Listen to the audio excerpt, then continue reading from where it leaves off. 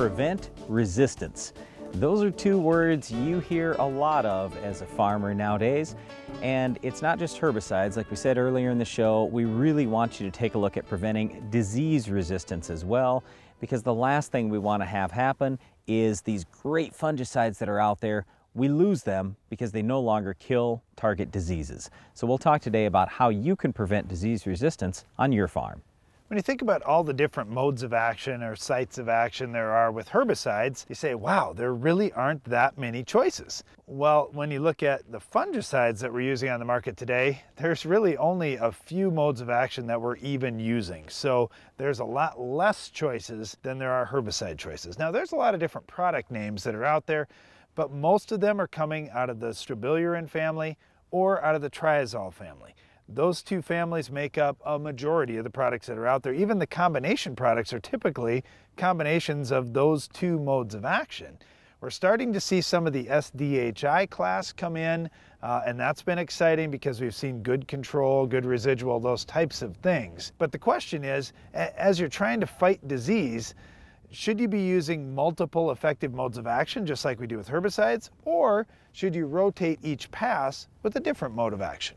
So research that's come out fairly recently is showing basically if I can have 2 and preferably even 3 modes of action in that tank going after that disease on your crop, that's going to be better than rotating different modes of action. So I think part of the reason why here is because if you look at disease, how often can we have new cycles, new generations of disease? Pretty quickly. Okay, it's whole different than weeds. When we think about a lot of the weeds, where we farm in the northern part of the United States, you're going to have 1 life cycle per year, maybe 2 at the most. Okay, with the insects that are out there, we might have several different generations, but there are many bugs where it's 1 generation per year, maybe 2.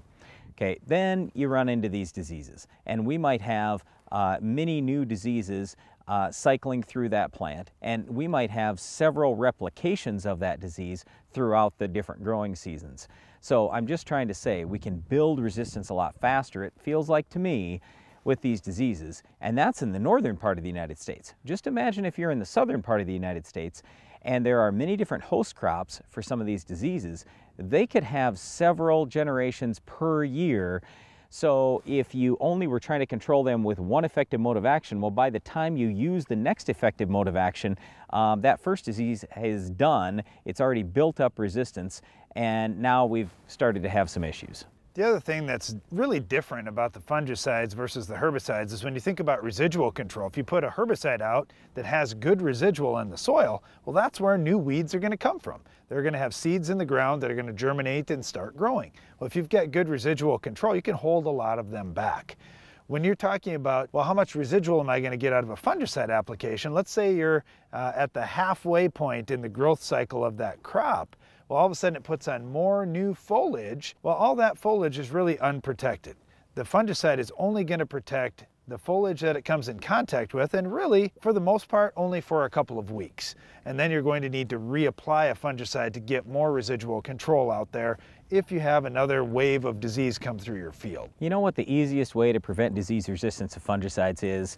It's to not even have to spray fungicides in the first place. So how can you have a more disease-tolerant crop? Let's talk about that really quick. The first thing is I want to have great drainage. If you have poor drainage, you've got a problem. You're much more likely to have disease issues. The next thing is we want to properly feed our crop all season long. We don't want to be short on micronutrients. I mean, I want you to ask yourself for a second, you may have been applying plenty of N, P, and K for many years, but how much molybdenum have you put out there? How about manganese, zinc, boron, iron, copper, sulfur? All those nutrients are super important in the plant. And if you have a good balanced diet for your plant, it's going to be much healthier. It's the exact same thing as with human health. If we take our vitamins every day, we eat right, then what do they say? Hey, we're much more likely to be healthy. We are much less likely to have disease issues. It's the exact same thing with your plant. So when you start having a lot of disease issues, I want you to ask yourself, okay, I know I've got this disease, but how did it really get started? What am I short on in my plant? Why is my plant not healthy enough to tolerate that disease? If we can fix that, then hopefully we don't even have to spray fungicides later on in the year. So the real key to stopping diseases becoming resistant to our fungicides is use multiple modes of action each time you're spraying and keep that plant healthy throughout the season. One other thing that can help your crop is controlling our weed of the week. We'll show you how to stop this tough weed later in the show.